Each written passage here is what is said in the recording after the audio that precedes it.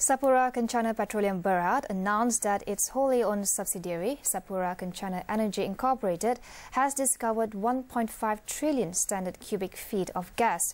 The discovery came from the fifth and final well in its 2014 drilling campaign within the SK408 production sharing contract area offshore Sarawak. This discovery is in addition to the earlier 4 well discoveries announced 2 months ago. The 5 discoveries to date have found about 3 trillion standard cubic feet of gas in place. SapuraKencana's president and group CEO Tan Sri Shahril Shamsuddin said that the latest find has doubled the resources found in the block to date. SKE via SapuraKencana Energy Sarawak Inc is the operator with a 40% working interest with partners Petronas Carigali Sembilan Bhd 30% and Sarawak Shell Bhd 30% holding the remaining interest.